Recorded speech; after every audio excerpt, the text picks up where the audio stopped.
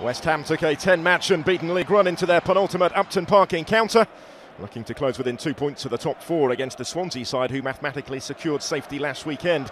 The Hammers hadn't lost in 15 home league games dating back to the first month of the season, but they were soon behind here. Swansea finding their way through a little too easily, Key and Norton combining to present Wayne Routledge with a straightforward finish for his second goal of the season. West Ham went close to a rapid response. This was the latest of a series of early corners delivered by Dimitri Payet. Andy Carroll couldn't quite connect as intended, but the chance was for Angelo Ogbonna. The Italian centre-back blazed over the bar, though, to ensure his wait for a first-ever Premier League goal goes on, and the chance to ease obvious nerves had been and gone. Instead, just 6 minutes after going in front, Swansea scored their second. Stephen Kingsley's return to the team was one of 6 changes made by Francesco Guidol into a winning side, and it was the left-back's brilliant ball in that made the goal for Andre Ayew.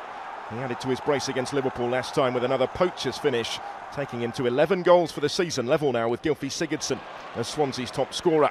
If West Ham harboured hopes of another dramatic comeback in this impressive season, they suffered a further huge blow just 6 minutes into the second half.